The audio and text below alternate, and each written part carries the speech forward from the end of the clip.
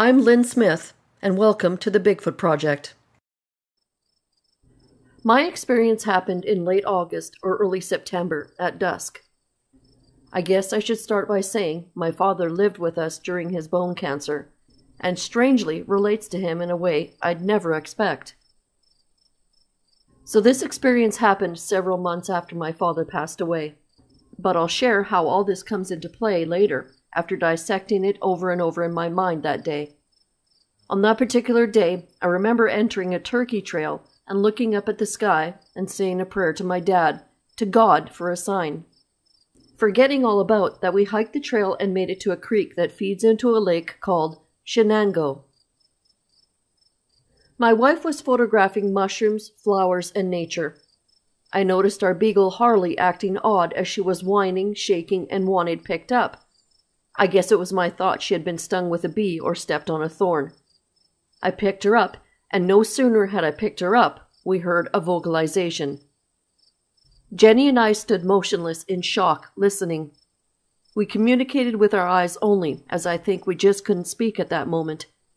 The noise was, as I think back, something of prehistoric nature, primate-like, but also louder than anything I've ever been so close to. We actually watched a puddle in front of us ripple, and a vibration inside our bodies. I'm not sure how or why, but the vocalization became more of a warning type nature. We watched trees about 75 feet in front of us shake and thud. Jenny and I made a silent agreement to just leave.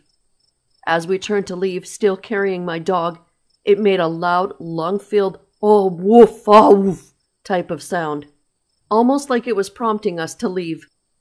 We headed back up the trail, and the entire time we felt it almost on both sides of us, and it felt like more than one. I briefly turned and saw only shape and mass, no detail. Jenny and I made it back to our truck, and still the entire way home didn't speak. When we got home, we started researching animal sounds. Nothing matched, so we entered Bigfoot vocalizations. The very first entry was a recording called The Ohio Howl. As we listened, we realized it was exactly what we heard, and after researching the recording, found out it was recorded in Wellsville, Ohio, only 40 miles from where we had our experience. For weeks, I would dissect this encounter over and over in my mind, and it hit me one day on my way to work. I was driving my truck, and I retraced that day of my encounter, and it hit me like a ton of bricks. I remember my dad saying, if you lose something, go back to the beginning. So the beginning for me was entering the trail that day. I remembered saying a prayer or thought to my dad for a sign. This is where it gets very strange for me, because one of the last memories for me of my dad was weeks before his death. He asked me to take him outside on the deck to listen to the birds and look at the trees, and then he said he was done and wanted me to take him back in the house. I then asked him if he wanted to watch a movie, so he chose a movie from a stack of movies my sister from Maryland gave him. He chose a movie, and I put it in the DVD player. I remember watching him watch the movie, thinking it could be the last time watching him smile and laugh as his cancer was getting worse. It hit me that the very last movie my dad watched was Harry and the Hendersons, a Bigfoot movie. If my dad wanted to get my attention in any way, it would have to be big. I realize now this experience is in no way a coincidence. The experience then takes on a new layer for me and only gets weirder at this point. This is when my life changed more even after this huge experience. Jenny and I took our friend Roger back to the exact location to show him where we had this encounter. We showed him and started hiking out. Getting closer to our vehicles, we heard what sounded like a dog bark, a man mumbling, and a whistle. Jenny got the dogs, as we had both on this day. Nothing came out of the woodline, so Roger and I went to the ravine edge to see what made the noise. We watched something very large, covered in hair, rise up and bolt in the opposite direction away from us. So for me, this thing became very physical, but it also had this strange connection to my father who had passed away. This whole experience has changed my life in ways I can't explain, and I'm on what I call a journey for answers, which has taken me in some really amazing places. My research has taken on a life of its own, and the things Jenny and I have found is, and I say this because I see other people's research, very different. We have recordings, prints, and tree branches twisted out of the trees. Shelters, nest-like, and things that really make you stop and think, is this thing something more?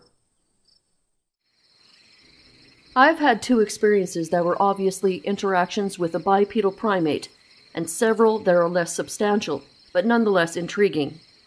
Most of my experiences happened when I was a child, and I have since had a huge desire to see this primate again through adult eyes, possibly as final validation that my childhood memory can be trusted. Before I go into detail about my experiences, I need to provide some context with a description of my background. I grew up in 2 locations, Pineville, Louisiana, which is at the Red River in central Louisiana, and Copenhagen, New York. Moved there when I was 10 years old. Copenhagen is a little town in upstate New York that's situated at the base of the Tug Hill Plateau, at the edge of the Adirondack Mountains. As a child, I spent all my time outdoors hunting, trapping, fishing, and camping. I had free rein to do so as often as I wanted. I loved, and still do love, being outdoors and getting away to the Sierra Nevada mountains as often as I can. I spent many a night alone in the woods with nothing but a wool blanket and my dog. The point is that I'm an avid outdoorsman, and as such have always had a great deal of interest in biology and other related sciences, so I'm very familiar with animals of the forest, their behaviors, and their sounds. As an adult, I've spent time serving in the military and have been working in high-tech government R&D for close to 2 decades. My forte has been in image acquisition and analysis. I consider myself to be very pragmatic and analytical when it comes to answering questions and solving problems. This is partly why I can't let go of my previous encounters. They've left me with unanswered questions. On to the encounters. The very first what the F moment, circa fall 1981. I'm in the 1st grade and I'm dragged out of bed before dawn on an impromptu hunting trip with my dad and uncle. We drive from Pineville, Louisiana, north to somewhere near southern Oklahoma. We get to the designated location around dawn and we park the truck on a dirt road in a forest in the middle of nowhere. I'm cold and tired, so I ask if I can stay in the truck while my dad and uncle hunt. My dad's okay with that because I'm probably more of a liability at my age anyway.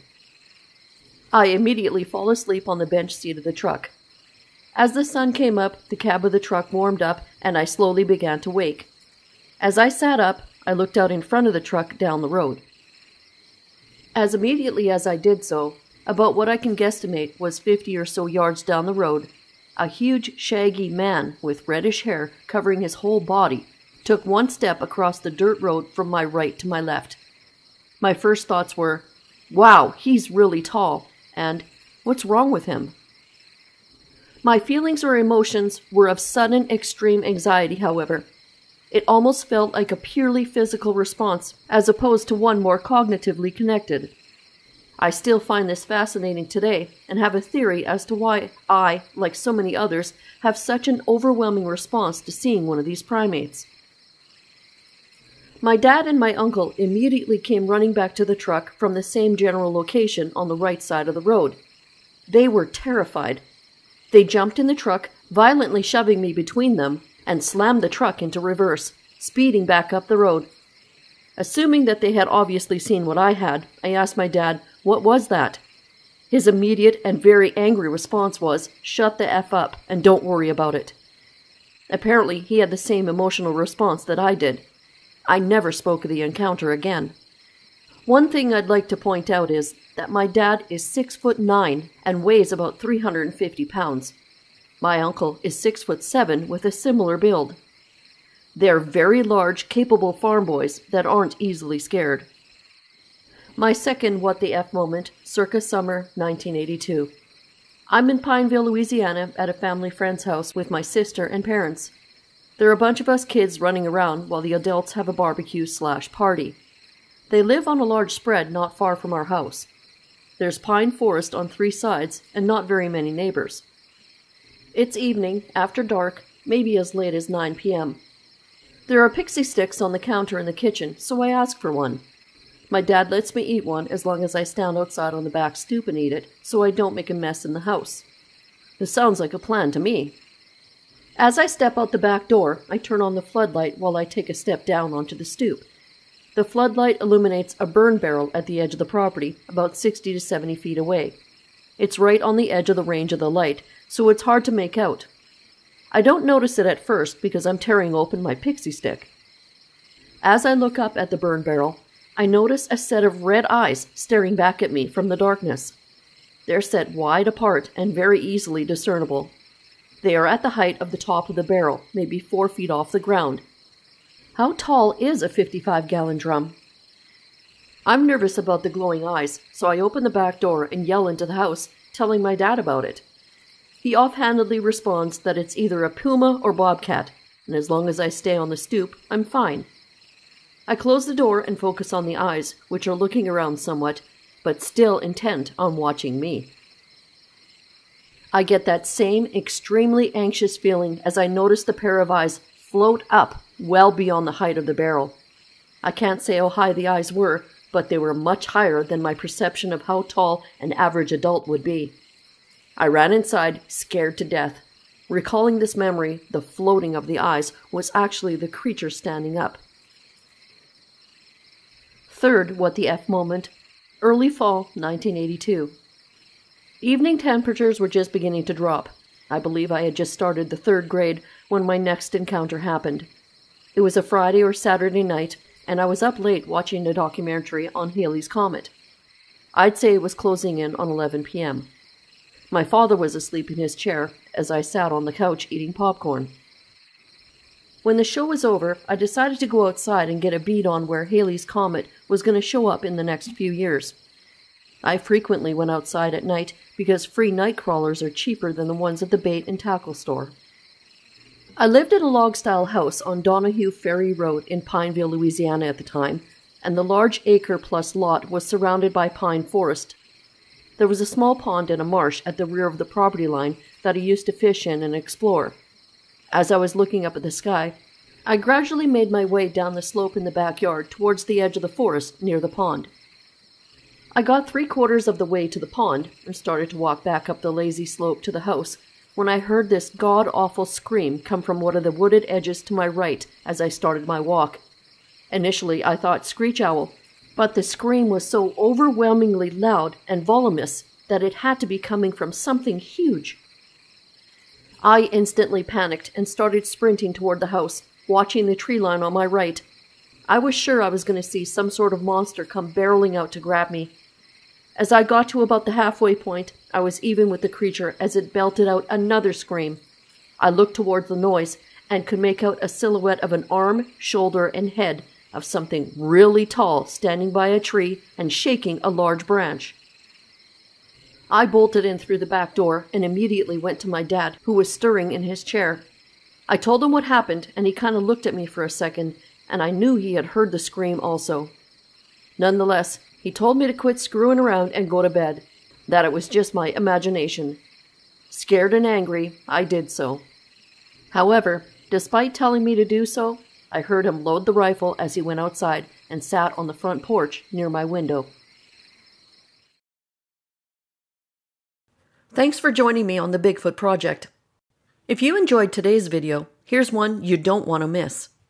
Also, if you have a story you'd like to share on this channel, email me, Lynn Smith, at thebigfootproject@mail.com. I hope to hear from you soon.